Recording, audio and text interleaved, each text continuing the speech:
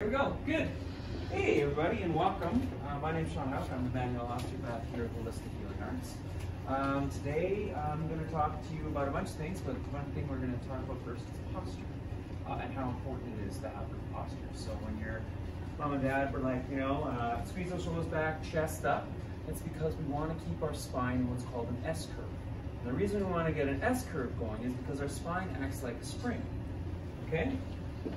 Now when we, so here you can see this is a healthy spine here, right? Okay, so we have this nice S curve. So what that does is that absorbs impact and shock, and all our upper body weight can rest on these areas, on these discs, okay? Now, what do you think happens when we lose that S curve? Not all at once now. Yeah, pain, sorry.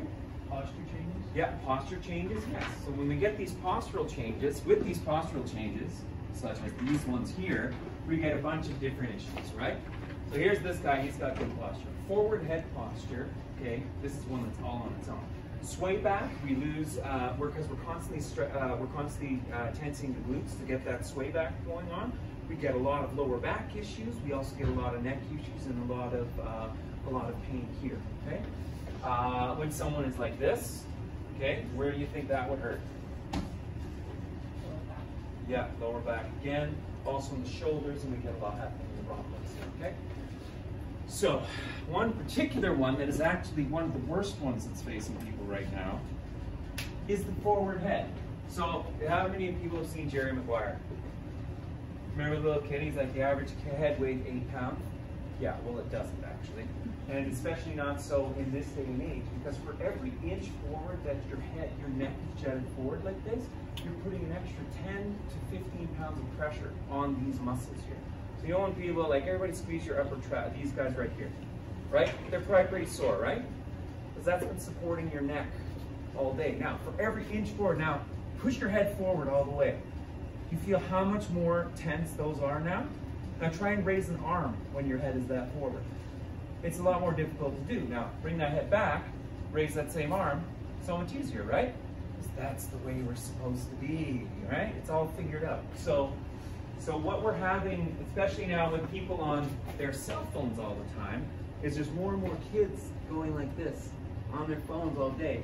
So what we're doing is we're seeing kids in their 20s and stuff getting this thing called the Dowager's hump, which is this hump right here, which you only see in really old people who are on their walkers all the time. And that's because the body is worried that your head is going to fall off. So what it does is it puts fat deposits and everything right in that location there, and then you get that lump there. Okay? We're also finding that we're getting young people with horns on the back of their skulls. And again, that's because of that posture. Because again, when your body, your muscles and tendons, they need to cling on to something, okay?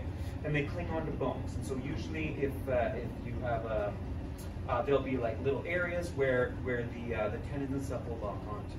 But when you take those away, the body needs something. And because we're so far forward all the time with kids on their cell phones, they're developing these little spurs that the tendons can latch onto and hold onto better. So again, so the body doesn't think, oh, our head's going to fall off, we have to do something, right? So the body is, our human body is amazing in so many ways, but it's kind of frugal and it's kind of dumb if you don't control it, okay?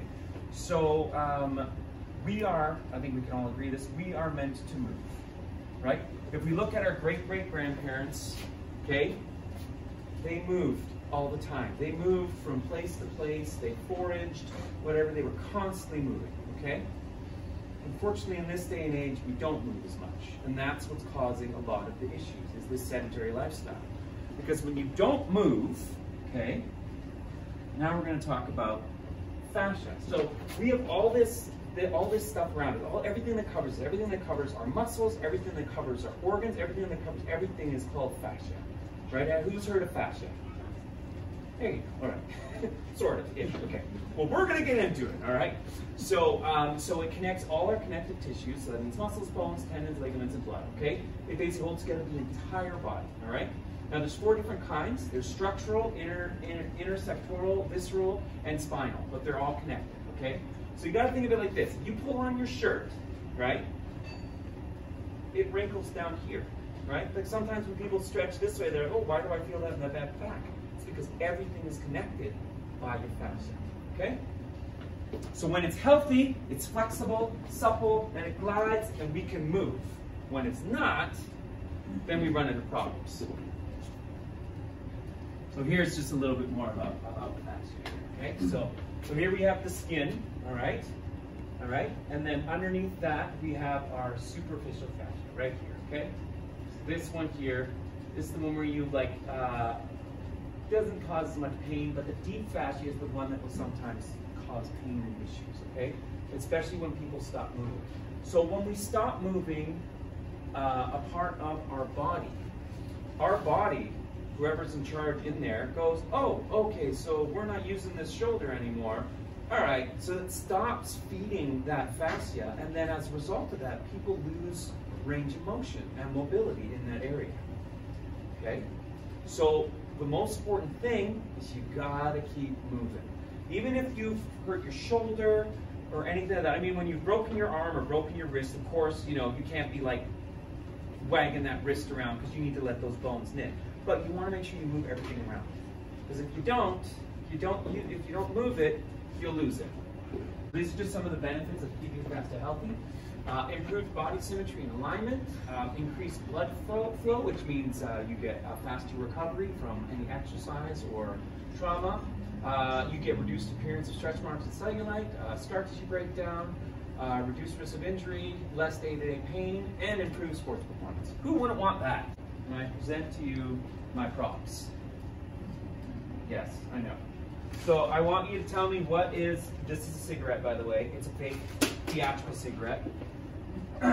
So it actually doesn't do anything, but I've used it as props in a couple shows. Okay, so what do you think is the worst thing on this chair for your health?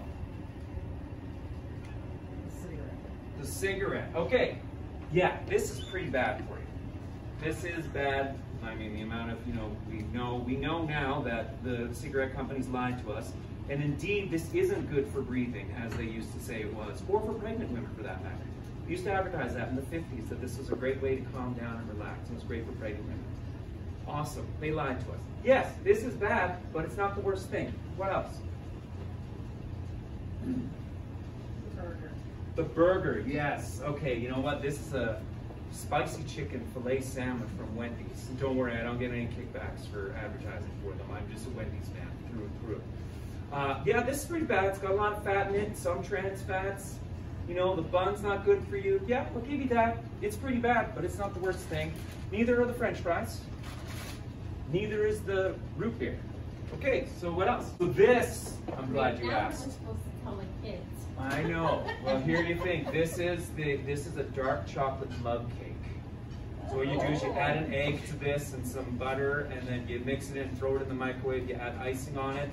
Delicious. So I'm one with the beer. Bad for you. Bad for you. Actually, yeah, beer is bad, but it's not the worst thing. You know what the worst thing is? The chair. Sitting on the chair. All right? Let's talk about that for a second, right? We talked about fascia. It's there to move, right? So if, here, this is a dinosaur. How would you pick that up? And so I think some people would do this, right? Some people might do this, right? How do you think a toddler would pick that up? Squat or kneel on the floor. This squatting position is extremely healthy for us and how we should actually sit, and we don't. There are societies that literally will sit like this for hours. When you do this, you have no pressure on your back. You're engaging your muscles. Everything is going down to your feet. And toddlers will literally sit there for hours playing like this.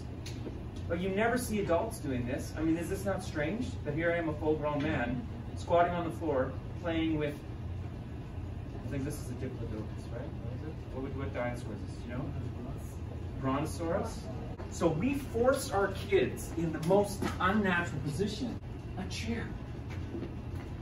A chair. So remember we talked about that spine being an S, right? What do you think happens when you're in a chair? Ugh.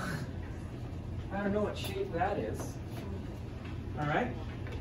So remember I talked to you about that head forward position, that slouching position, and how bad it is for you?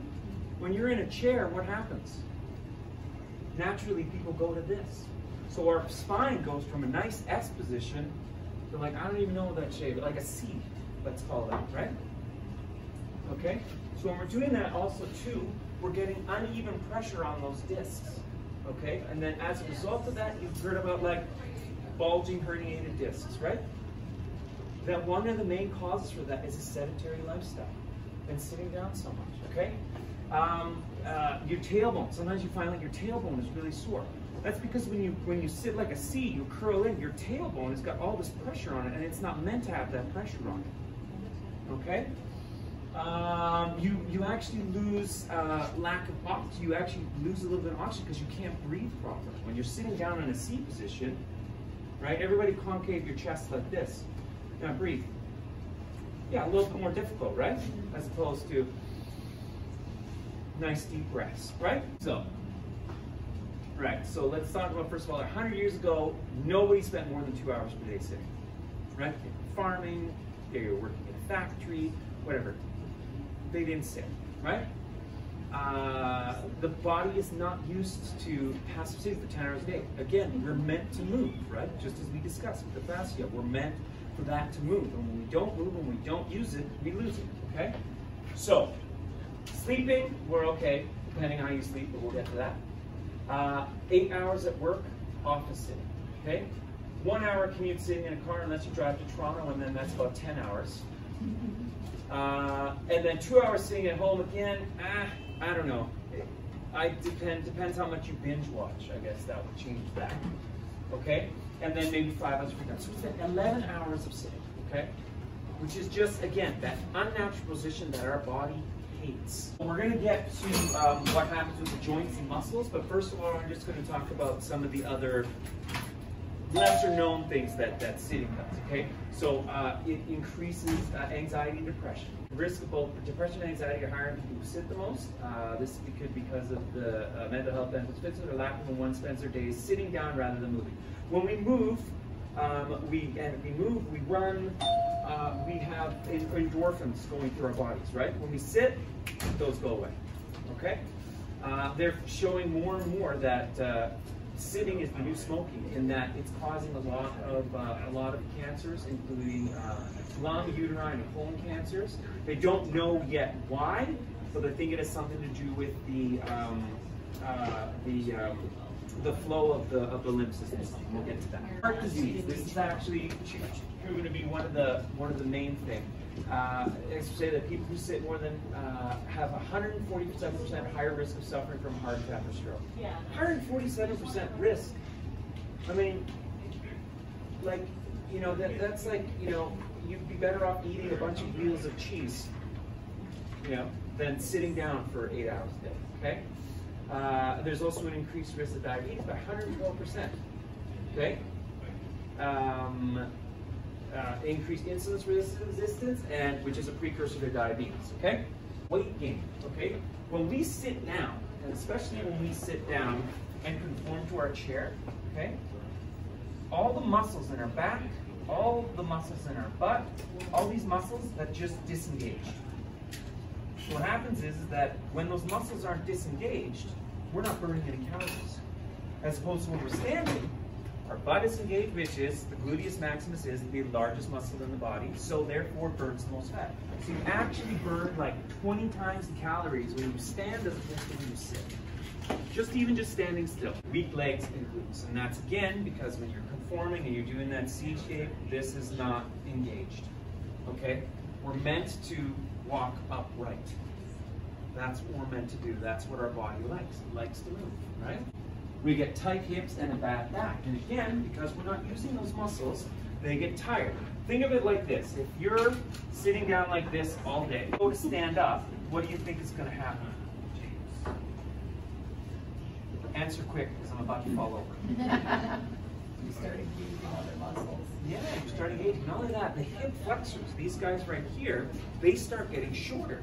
And then when you stand up, it's harder to get fully erect because when we, right, we've got to make sure that we engage those. So if we're just sitting around all day, these are going to get shorter, these are going to get weaker, and as a result, slowly over time, we're going to start doing this. And then because our head is there, it's going to go like this, and then you get more and more people walking like this, way before their time. So let's look at this a little bit here, okay? So again, 9.6 hours every day, okay? We get increase in joint pain. First of all, we have the strained neck, okay? Which almost everybody, I'm sure, at one time or another has had their neck be sore. After a tough day at work. Am I just alone on this? Is that everybody now? No. Yeah, everybody, right? Like you feel that in here, you feel that in there, you go home, you rub your neck. Again, probably that is because of your posture. Okay? We get a lot of back pain as a result of that. And it's one of the most common is right up here, because when we're relaxed like this, we have muscles right under here called the rhomboids, okay? And when they're constantly in a stretched position, all right, when we try and go back to normal, they're not strong enough to pull our shoulder blades back and get us in a right position because we've overstretched them too much. These are type 2 colon cancer and the lower back pain, which is huge. Because what we have, again, going back, we have those lovely discs there, right? Which there, when our spine is in an S, it's all taking all that shock. But as soon as you go into that C, it's uneven, and then as a result of that, you get like these disc bulges and stuff happening. All right. So here, this is a better example of it here, okay? All right, so when this person's on here, so we're getting squash disc under high pressure, okay? And because we're rolling our spine underneath, our tailbone's going underneath, and as a result of that, we're getting all this pain in the back, okay? As opposed to sitting properly, okay? See how we got a little bit more of a curve there, right? We're getting even disc pressure. That's the thing about these guys here. These are the discs, okay? Is they need to have even pressure on them. When they have uneven pressure, something unnatural, if you're doing this, you're causing unnatural pressure in those discs. And it's not even, and then it doesn't know what to do, and eventually you're gonna have pretty serious problems. Remember we just talked about the discs, right? Everybody following so far? So when we're lying down on our backs, okay, the percent of pressure is about 25%. Okay, now all this area down here, fluid is being sucked in to those discs. Now those discs, think of them like a cushion, right? Okay, and if you put water in them, it's going to make it a better cushion. What do you think happens when you take water out? It's going to be worse, right? So, again, side sleeping, you know, you're in the 75 range, so you're still okay. You're still, you know, you sleep for a night, all the water goes back in your discs, you're ready to face the day. Stomach sleeping, it's in here, but the problem with stomach sleeping is it causes neck issues. So the best way to sleep is on your back, second best way is on your side. Standing is neutral. When we're just standing properly in proper position, our discs are not reaching water out and not pushing water in, but it's a nice neutral position, okay? This one here is 150, that's bending over, right? Not lifting anything, so it's unnatural, but our body can take it for small durations. Same with this. Sitting is only at 100, okay? But it's this one here, which is what people do when they're on a computer, hunched over, working all day. 275% pressure on your discs. So at the end of 8 hours, your body hates you. And it's just an excruciating pain, okay? All right, so we're going to talk a little bit about what I do. I am a manual osteopath, as I said. What that involves a lot of different techniques and stuff, and they're all created by this guy, Andrew Taylor Still. Okay, he was born in 1828 in a log cabin to a really large family. His father was a physician and a minister and a frontiersman, and he would go around with him to all the little rural neighborhoods and help him, you know, help people. He he got exposed to the darker side of life. I mean, we don't see this anymore, but you know, diseases such as cholera, smallpox, and meningitis like would often wipe out like entire families, entire villages. You know, I mean, with vaccinations and stuff, we don't really see a lot of that anymore. Also with clean water and everything like that, we don't see a lot of that anymore. But he saw some pretty brutal stuff when he was younger. So because of that, he realized that there was no treatment for these devastating diseases, and he realized that, you know, there must be another way. So he came up with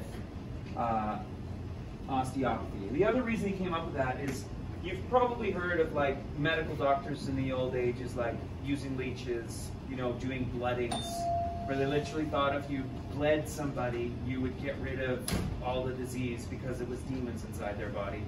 You know, amputations were very common, and he saw a lot of that, and he was like, okay, there's got to be a better way. So he created a couple different things. So one of the things we do is osteopathic massage. It's different from like a regular massage with oils and stuff, but it helps get that fascia going again. It helps get flow going into that fascia, okay? Relax the muscles. Another thing I do is joint mobilization. So if something's out, if someone was dealing with a lot of back pain or shoulder pain, we can work on relaxing the muscles around it to get that shoulder back flowing to how it was supposed to be, how it's naturally supposed to be. Okay, but every technique is slow and gentle. It increases range of motion, flexibility, gets blood flowing to the area again, which helps feed the fascia and keeps everything the way it's supposed to be. The other thing is cranial osteopathy, which is involves up and down the spine. We have these things called dural tubes, which have cerebral spinal fluid running up and down, and they feed our brain, and they feed our body, and they feed our spine. And when those are sometimes inhibited in any way, we can help open those up. The thing I do is when we're in alignment, our body is also happy. With being sitting down, that is an 8-hour-a-day, unnatural disalignment machine. That chair there. All right. When you're out of alignment, you don't heal as fast. There's pain involved with that. It's not fun. It's best to be in alignment. We take a lot of beatings in life, whether it be from sitting in the chair or working hard at the farm or whatever it is, and this helps. Once you're realigned, everything comes a lot easier. All right? So first of all, we're going to do, if you have no choice and you are having to sit down all day, one thing you can do is sit smarter. Okay? So you can get a lovely chair like this. It's a beautiful chair.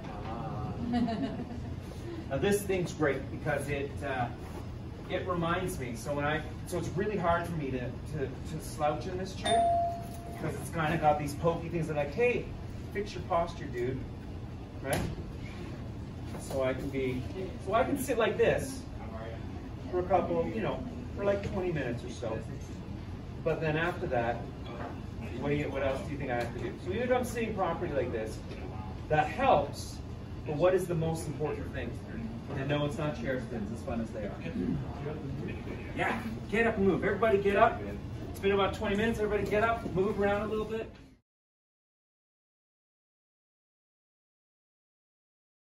Even when you're sitting properly, you're engaging your stomach a little bit, you're engaging the back, you're engaging your glutes. It's a lot easier to breathe.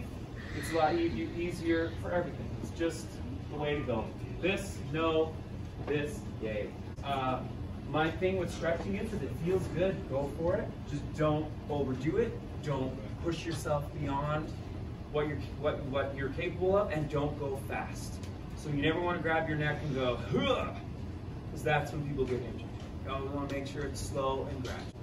So, beware of the chair, all right? And lastly, James Brown was right. Get up off that thing, dance till you feel better. Move, move, move. Most important. Thank you so much.